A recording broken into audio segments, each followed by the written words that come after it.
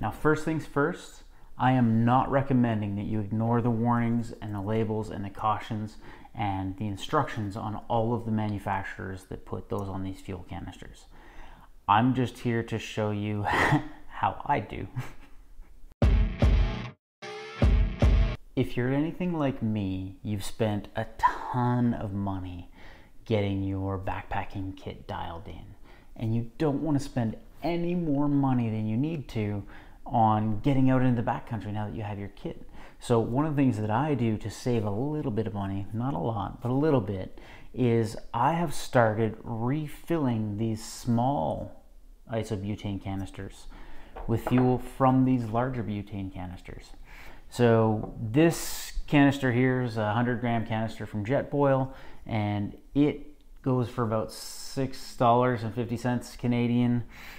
This one here is a 450-gram canister, and it goes for about $11 Canadian, which is crazy because if I took the amount of fuel that's in here and I bought it in these size cans, it would cost me like 30 bucks. So what I've done is instead I've picked up for $20 on Amazon one of these Camping Moon flip fuel things, a multi-adapter from Camping Moon. And what this does is it allows me to transfer fuel from this larger one into this smaller one. But before you do, there's a few things you have to know. And one of them is the weight of this container, empty and full. So I've found a website that I think is pretty accurate, and I'll link it down in the description. And it gives you the empty weight and the full weight of each size of canister by 2 or 3 of the main brands. That way you don't have to do the math and you don't have to figure it out. And conceptually, what we're gonna do is we're gonna take that full weight of a canister and we're gonna use that as our limit. So I'm gonna fill this smaller canister with the fuel from this larger canister until it weighs what a full canister weighs when I buy it off the shelf. And in order to accomplish that, I need to remove the pressure out of the smaller canister that I wanna fill. And I need to leave the pressure in this canister, which is accomplished very simply by throwing this smaller canister in the freezer.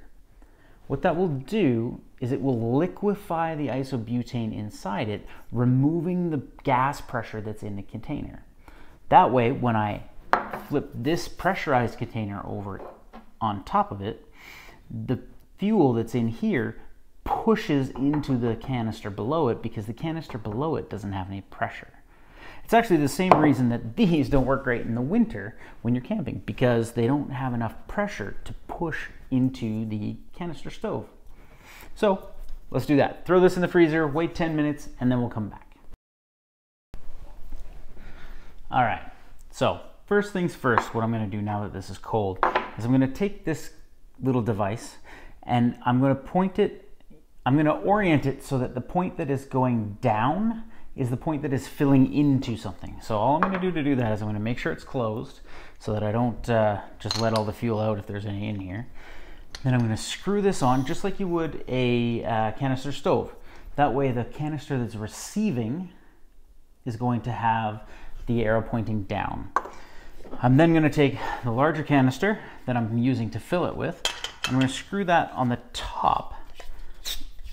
And pretty quickly, because I don't want to waste fuel, I would suggest doing it outside, but it's cold out here and I don't want to.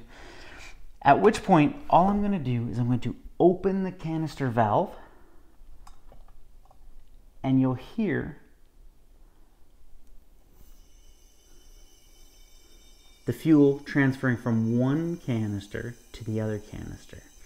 I don't know if you can hear that or not, but it is. Now, I weighed this beforehand, and the canister at the bottom only weighs 100 grams, and I know that full, it weighs 200 grams.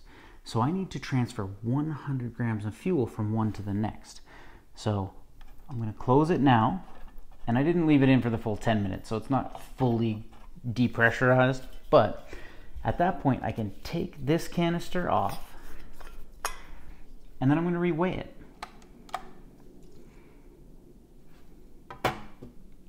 124 grams. I have transferred 24 grams of fuel into that canister. Now, since I didn't leave it in the freezer for long enough, I gotta go put it back so that I can fill it the rest of the way, because I've just put pressure into this. And if the pressure is even in both of these, no fuel is gonna move from one to the other. So back in the freezer it goes. All right, it's cold again, let's do it again.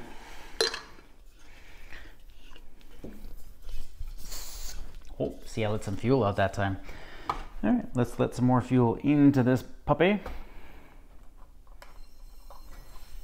can hear that transfer.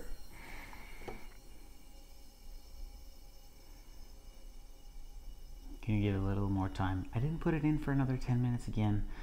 I'm hoping you'll hear when the pressure balances out.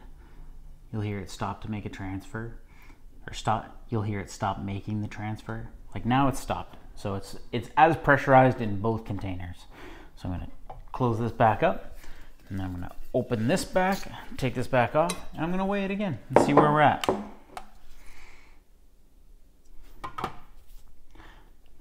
I am now at 151 grams of fuel.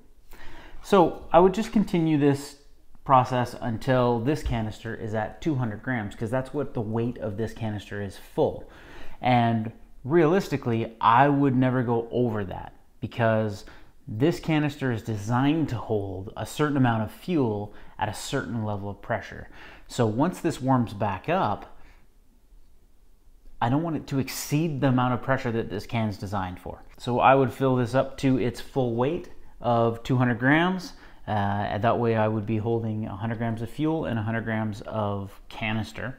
And then I never have to buy this small size one again until it starts to get damaged and need to be replaced. At which point, I should probably buy a new canister anyways. And it'll save me time and money. I don't have to go to the store to buy 6 of these.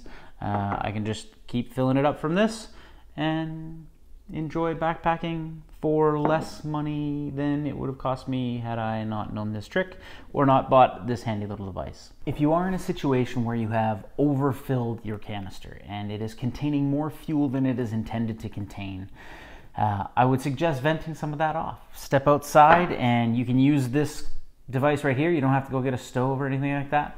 The button on the side here is actually a vent. You can see it's labeled there. I'm not sure if you can see it on the camera, but that way you just leave this screwed on top, you push that button and it will let fuel come out, and you can weigh it again and make sure that you're not over pressurizing your fuel. Now, one less excuse not to go backpacking.